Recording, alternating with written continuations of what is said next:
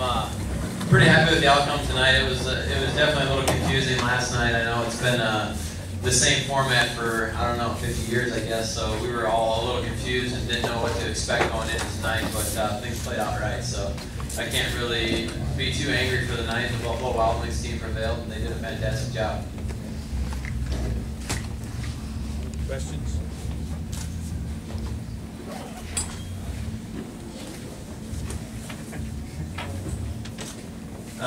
Donnie, great run tonight. You started what, 8, 7, 10? You started way back. So, you know, good run. This is kind of a prelude to tomorrow, eh? I wouldn't count on that. Anything can happen at this race. So you've seen Sammy come in here the last couple of years and be definitely the best car. You know, had things go against him. So what happened tonight definitely doesn't have any bearing on tomorrow. It was actually a fun race. I was, you know, you ponder on whether you go out and try to tear everything up for, you know, to try to run an extra race, but that's what we do, is try to race. So, you know, it was a great run, and the car was about as perfect as you could ask for, so it was a pleasure to drive.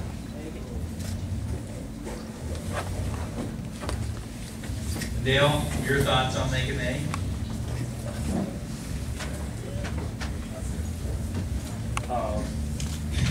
It's amazing. I mean, you know, I told a couple guys last night that we're going to be the first car to ever make the A main last in points on the preliminary nights, and I don't know that it came true, but it's just a great opportunity. You know, old format. We're sitting there probably watching tonight and watching tomorrow, and you know, watching these guys race. So, you know, thank everybody from Knoxville for making the format, and you know, it fit us perfect this year. You know, next year we could be 17th in points, and we'd be thinking, man, well, I wish we had the format from the year before. But it all worked out. And, you know, I've had a fast race car. We just didn't have much to show for it yesterday, but it worked out today. I'll go. What happened last one? We just had a motor problem.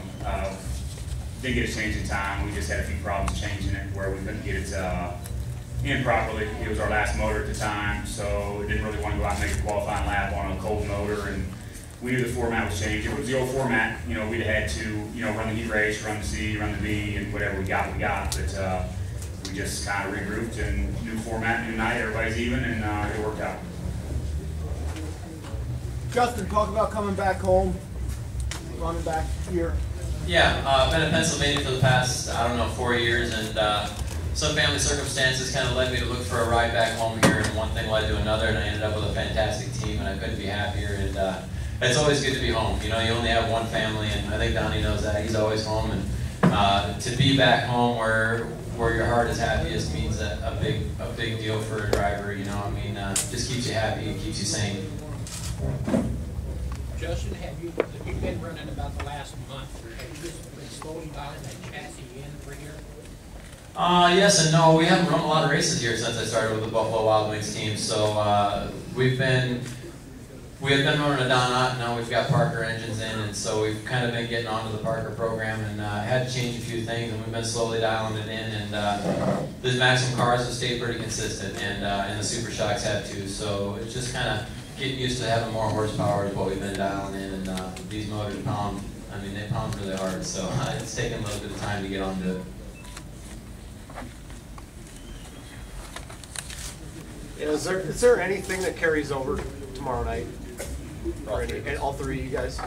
I don't think that the racetrack is going to be a whole lot different for tomorrow night, but then again, it could be completely different. So who knows? The way the week's gone, the racetrack should end up somewhat similar.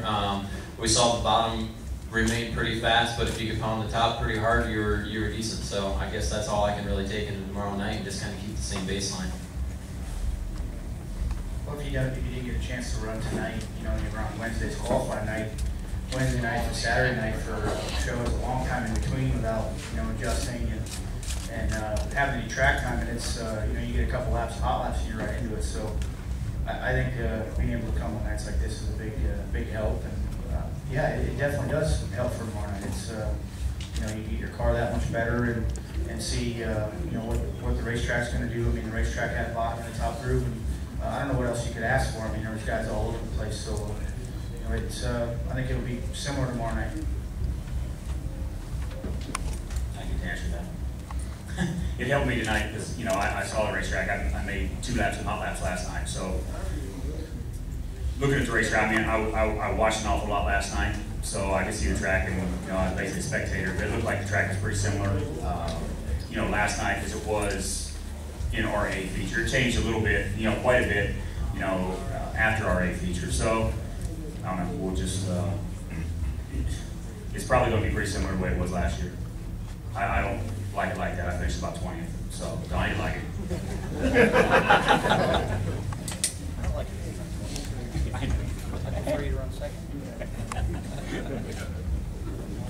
Other questions?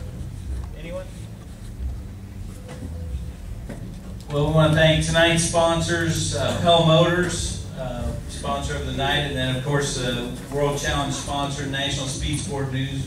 Big thanks to them, and without our partners, these events wouldn't be possible. So thank you.